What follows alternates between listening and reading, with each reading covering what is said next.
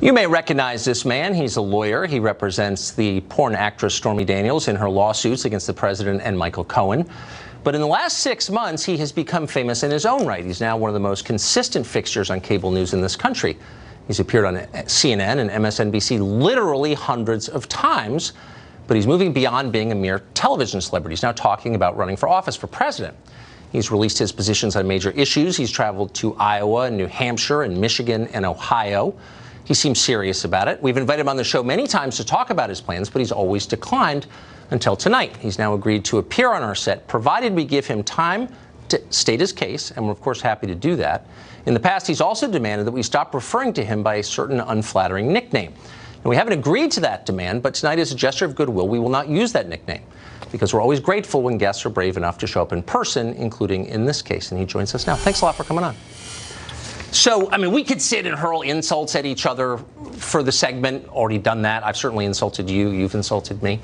But you seem smart. So let me take you seriously as someone who wants to be involved in the public conversation and ask you about things that you have said on questions of policy to flesh them out a little bit. So this is you at a rally in July. I think it was the day after the president spoke with Vladimir Putin in Helsinki. And you were addressing a rally. And here's what you said. Watch. What Vladimir Putin and Russia did to this country in connection with the 2016 election is no different than if they had placed 100,000 troops on our border. This was an invasion. It was an electronic invasion. It used hackers and tweeters to elect this president. So if Russia had 100,000 troops on our border, I mean, that would be an act of war, a profound provocation. What would be the rational response to that if you really felt the threat was that profound? If you were president, how would you respond to that? Well, Tucker, I understood that I was coming on your show tonight to talk about the case involving my client. Well, I didn't tell you that, and I'm happy to talk about the case. But I just played you a clip. Tucker, you got to stop. Tucker, you got to stop interrupting me, okay? Because one of the conditions of me coming on tonight was that you were not going to do what you do routinely to guests, which is talk over them and interrupt them. So just let me finish with my answer, okay? Let me finish with my answer. I said I'd give you a fair interview. I actually don't have an interest in squabbling with you at all or name calling. I've done a lot of that to you, and you've done it to me. No, but not to my face. I could, but what's the point? I want to take you seriously. I'm serious. Okay. So I just played a clip of what you said at a rally. You're traveling to states because you want to influence policy direction. Correct. I don't think it's unfair to ask you about something that you said. What's the question? And the question, let me restate it, is you said that Russia has done something that is equivalent to putting 100,000 troops on our border. That's an act of war. Correct. And I wonder two things. One, what you would do as president if that happened under your watch. And two, what do you think Russia thinks watching public figures like you say that we're at war with Russia? What effect do you think that has? Well, first of all, there's no question that Russia interfered with the 2016 election in a very serious way.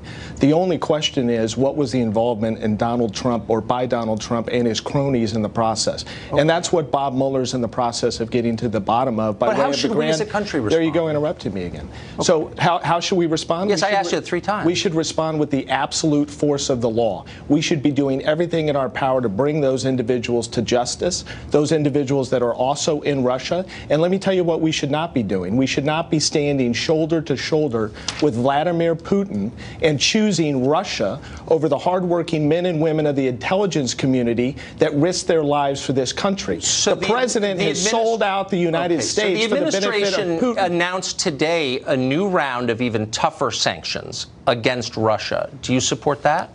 I think it's a start, but I don't think it's what would be the end? I don't think it's a step in the right direction. I don't think the president has shown any leadership relating to sanctions are not a step in the right direction? No, I said it's a step, but it's not enough. Okay. I believe that President Trump should demand the extradition of each and every individual in Russia that Bob Mueller and others believe were responsible for the election meddling in 2016. Okay, so I think a number of people have been charged. Okay, that's a start. I think that's a start. But what's I mean, if you really believe that it's the same as 100,000, what I'm saying is you're using reckless rhetoric on a subject you don't really understand that increases the temperature between the United States and a nuclear-armed adversary. Is that a responsible thing to do? I think under the circumstances circumstances, I stand by my words, and I think for you to lecture... That it's 100,000 troops on the border? I think for you to lecture me about reckless rhetoric is rather ironic, Tucker, in light of some of the reckless rhetoric that you engage in each and every day on this show. Reckless rhetoric. Okay. So you've said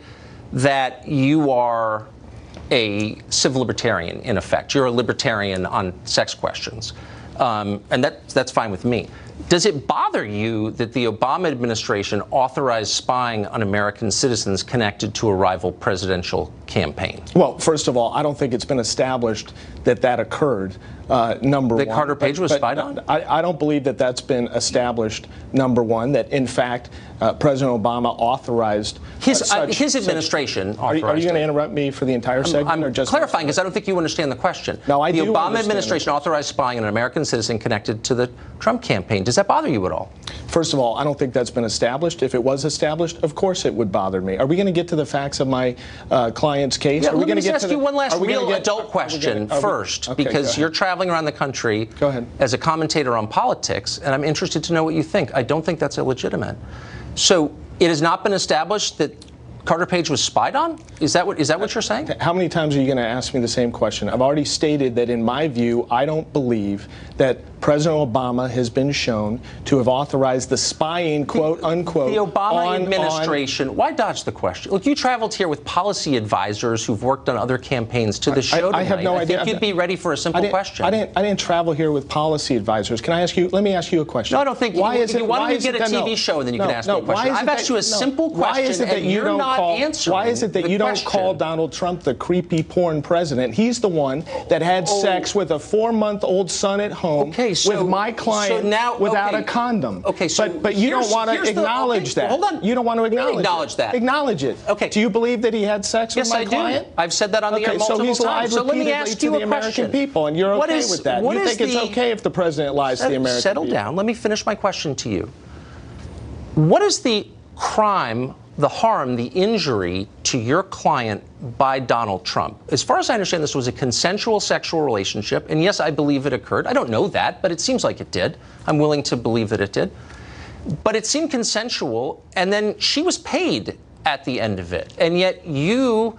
And by the way, I'm not attacking Stormy Daniels. I feel sorry for her. I feel she's being exploited. You've attacked her for 6 months. I feel that you and others are exploiting her. So I feel bad for her. But I'm wondering what the injury is to her. I think you demean her repeatedly, and really? I think you're a hypocrite. So let me ask you what the injury. You want to talk about the case. I'm asking you the core question in the case. What is the injury to Stormy Daniels? The injury is that the agreement that was entered into was not adhered to by Michael Cohen and Donald Trump. They did not fulfill their end of the bargain. Now, do you want to talk about the injury to the American people, the lies and the lying. So you believe no, but you just went off on this moral lecture about how it was wrong for the president to have an adulterous affair, and I would agree with that. But you're very outraged. So yes, you said it's an injury against the American people that he had sex with someone, not his wife, when his wife was pregnant. You didn't let me finish. The injury is that he and Michael Cohen and others lied to the American people and covered up the $130,000 payment and violated campaign finance law. That's why Michael Cohen, I'm not done. That's why Michael Cohen just pled guilty. Let me ask you a question. That's why Michael Cohen just pled guilty. I understand them. I've been following the news as well. Okay. Did Donald Trump have a moral obligation to tell the American people that he had a sexual relationship with Stormy Daniels? I don't care whether he had a moral obligation or not. What he had an obligation? No, what he had an obligation to do was not cover it up and lie about it and commit campaign finance violations as his right hand. Michael Cohen just pled guilty to the felony. Tucker, what are you talking about? To campaign finance violations? Yes, associated with Miss McDougal. And I thought you were following the news. So let me ask you. Let me ask you. I'm a little confused. So you're the protector of Stormy Daniels. Stormy Daniels is right now working in strip clubs in little towns on stage. People are throwing things at her. You're wearing a $1,000 suit. Why are you not paying her? You've profited from Stormy Daniels. You've done tens of millions of dollars worth of free media on the basis of your relationship with her, and she's working in strip clubs. You're exploiting her, and you know that. Why aren't you paying her some of what you're making? Sir, this is absurd. It's not absurd. Those are the facts. No, you don't know the facts, as evidenced by the fact that you don't even know. Is she working in strip clubs? Are you going to continue to interrupt me, or are you going to let me finish? I do know the facts, actually. No, you don't, because you just demonstrated your ignorance, because you didn't even know Michael Cohen pled to 2 felonies associated with the campaign finance violations. I don't believe that what Cohen did, and I'm not defending Cohen, I never have, was a campaign finance violation. I think it's absurd. I think it's absurd. He pled guilty to 2 felonies. Okay, so everyone who pleads, look, this is a stupid, we have an honest disagreement. I don't think it was a campaign finance violation. Stormy Daniels was to perform enrichment in a depressing strip club. This hero that you say you're protecting, you're her protector. Why is she working in seedy strip clubs while you're on television wearing expensive suits? Why are you not exploiting her? Why is she doing that? Because she wants to, Tucker. And she wants to have people throw things at her. This is America, and guess what? If a woman wants to perform in a strip club, she does so. But you're getting rich. Even though people, I'm not getting rich. Even though people like you, demean her. I'm not demeaning her. You're the one who's profiting. You're the one that refers to her consistently as a porn star, and as to me as a creepy porn lawyer. And meanwhile, you give the president. Meanwhile, you give the president a pass who had unprotected sex with the porn star with a 4-month-old son at home. Well, you are a moralizer for a guy who does what you do. No, but you are though. You are a little moralizer. You're like, we're in church now with a 4-month-old son. Okay, I'm officially shocked by Donald Trump's behavior. I had no idea. It blew my mind. But answer my question. Why are you rich and your client is working in seedy strip clubs? Sir, do you have any idea how much money I've earned? You're on every cable show. You're running for president now. You have no idea. Well, I know that you haven't paid your taxes because you've got over $1 million worth of ridiculous. You don't even know your facts. It's not true that you don't even know over $1 million in your liens. facts, Tucker. Look, I'm just saying, why is she still? How do you have a show and you're this ignorant? How is that Here's possible? what I know for a fact is that your client is not thriving. And for you to look at me in the eye and say she wants to perform in strip clubs with people throwing stuff at her is insulting to her. People don't do that unless they have no choice, or she just likes it. Is that what you're saying? Tucker, now you're the defender of my client. You don't know anything about pathetic. You're exploiting her. You don't know anything about my client. Exploiting my client. I know that she's working in a strip club in Richmond. You gotta let me finish. Can I finish? Please do. All right. I've done a remarkable job for my client, and she'll be the first one to tell you that. And had you listened to any of her interviews or seen any of her comments, you would know exactly what she thinks of me. I'm not done. I am not exploiting my client. I'm representing my client to the absolute. So when she wants to get your legal advice, does she have to pretend to be a booker from CNN to get through to you? You know, that's disgusting. Why don't you show What's disgusting respect? Is why don't you show some thriving respect to my client and me and stop calling us a porn star and a creepy porn lawyer? If you've got that big a problem with porn, do you have that big a problem with porn? I'm not making fun of. When's the last time? Down. When's the last time you saw porn? Oh, you busted me. Actually, I made humiliation porn. That's why I watch you on CNN. No, but when's the last time you? When's the last time you viewed porn? You're a little creepier even than I realized. Do you have a problem with porn? You're dodging the question that I have asked you repeatedly. Let me ask you a question. Do you believe that people that view porn should watch your show?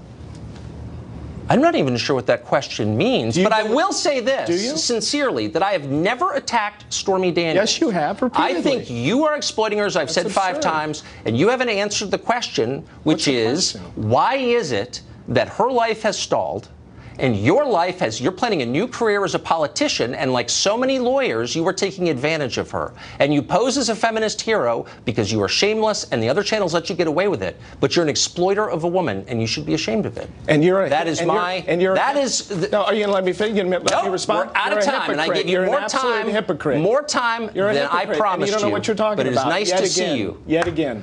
12 minutes. Creepy porn lawyer. Great to see you.